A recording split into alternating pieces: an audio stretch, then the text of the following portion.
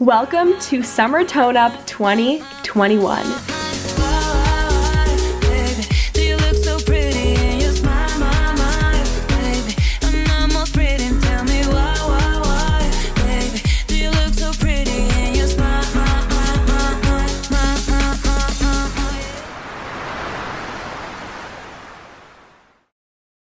On this episode, I'll be introducing some of my goals and things I'm going to be doing to lean out in a healthy, non-restrictive, and balanced way without avoiding my favorite foods or exercising excessively. Because believe it or not, you can still reach your fitness goals without overdoing it. Hashtag Strong Girl Summer, here we come.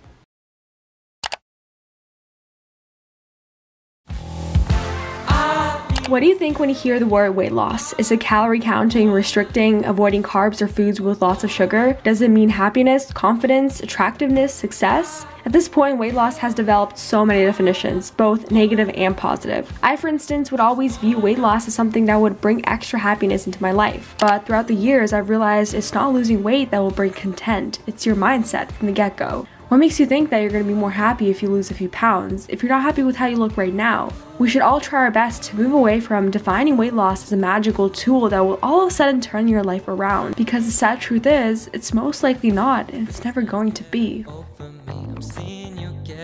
If you're not accepting with yourself right now, if you only base your happiness on how you look externally, then you'll never find true lasting happiness. If you want to lose weight solely for the purpose of matching unrealistic social media body standards or to impress others, then you're doing it all wrong. From experience, weight loss itself will not make you content. I was at my lowest weight last summer and I didn't feel complete. I was seeking for more. I wanted to keep losing weight. If I didn't look like that Instagram model I look up to, then what's the point in trying? Only then I realized I'm never going to achieve the same physique as someone else, no matter how hard I try.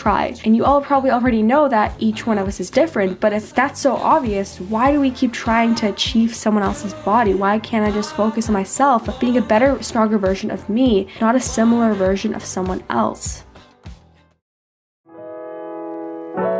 One of my goals in terms of physique is to lean out, which I probably mentioned a lot of times already. For the past couple months, I've been eating in a calorie surplus, meaning consuming more than I burn. Doing this has helped me gain some more muscle, and now with summer approaching, I want to shift my focus to leaning out, being on a slight calorie deficit so that the muscle I've worked so hard to achieve can uncover itself. So I guess my goal is to go on a little cut, but what's so different about this year is I'm going to do this cut in a very non-restrictive way, still listening to my hunger cues, eating intuitively and mindfully.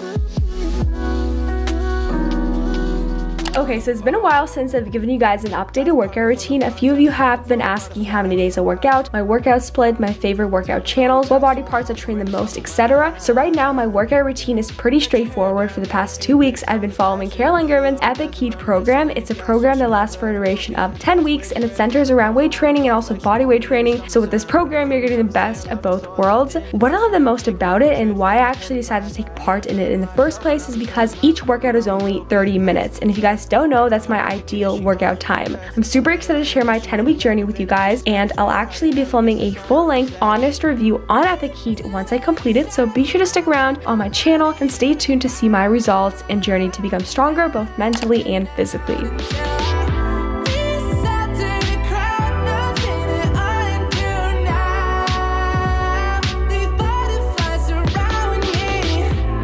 Protein is so key when it comes to muscle growth and just toning up in general. In the past, I've often neglected it and it really slowed down my progress, which is why I've been loving Built Bars. If you want quick on-the-go protein, then I would highly recommend them. Built Bars have up to 19 grams of protein and cannot compare to other brands out there. They taste more like candy if anything and will satisfy your cravings in a 100% guilt-free way. So what are you waiting for? Click the link in my description or use the code JulieF10 to get 10% off your Built Bar order.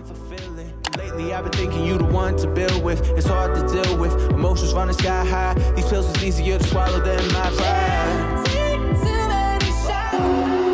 Я не хочу хранить. Кто-то должен. Нет, ты хотела, чтобы это было. Another thing I'm going to be focusing on fitness-wise to lean out is adding in exercise outside of just workouts, meaning I'm going to try my best to stay active and moving as much as I can. Walking, for instance, is definitely something I'm going to be doing daily on top of my 30-minute workouts. I also think walking is such a great excuse to multitask and get extra work done. Whenever I walk, I usually like to listen to French podcasts, brainstorm video ideas, and write scripts for my videos. I find that my most creative ideas come outside the house, and just something about walking in the fresh air, cool breeze, and sun makes learning so much more fun.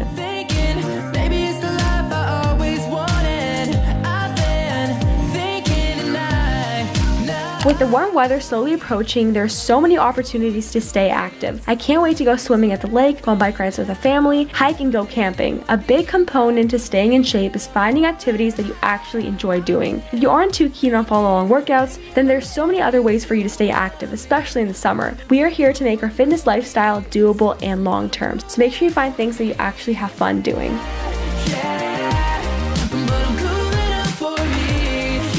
Another goal of mine is to start eating more whole foods, i.e. fruits and vegetables. Over the past few months, I've been eating a lot of processed foods. My whole diet has basically consisted of chocolate, candy, baked goods, and as much as I love all those foods, I haven't been feeling the best, most energetic self because of it. With that being said, my intention is not and will never be to cut out any foods. I'm all about enjoying everything in moderation, so that's what I'm going to do. I'm still going to have chocolate, cheesecake, ice cream, and chocolate chip cookies, but I'm going to be a lot more mindful with how much I'm eating, and I'm going to aim to balance those foods out with more nutrient-dense foods.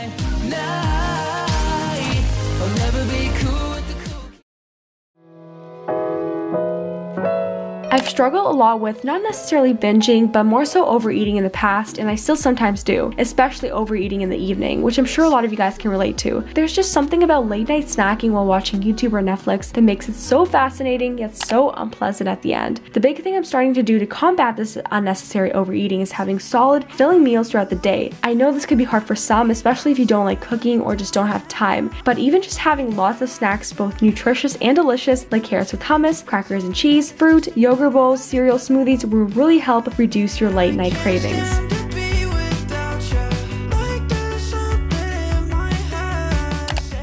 Another reason why I'm aiming to eat a lot more nutrient-dense meals throughout the day is because I want to feel full. Snacking just won't do it for me. I find that whenever I snack, I'm never satisfied enough, and food is on my mind almost 24/7. Instead of focusing on my passions, developing and improving myself in all aspects of life, the pizza or donut I could be eating is all I'm thinking about. While food is awesome, it shouldn't take over your life, and if it does, you might not be eating enough in the first place.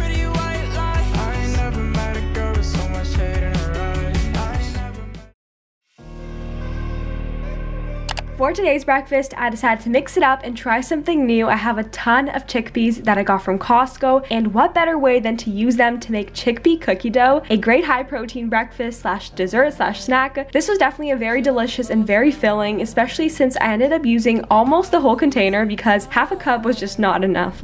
I don't want to go too into detail with explaining how Epic Heat is going, just because, as I mentioned, I will be giving a full review in a separate video, but I just completed week 1 and let me tell you, it's going great so far. This program has really saved me a ton of time, especially since I don't have to plan any workouts ahead of time, and it's nice to have a structured schedule to follow. Before her program, most of my workouts would focus on the full body, and now I'm putting all my divided attention to one specific muscle group, making it therefore definitely more effective. For dinner, we had homemade burgers with fries. You guys, I'm so proud of myself. I was finally able to eat one of my fear foods. This just shows that with time, you will progress, you will get better, food will no longer control you. I think one of the main things that helped me go from fearing food to just simply enjoying every aspect of it is having the mindset of life is too short to fear the thing that literally keeps you alive.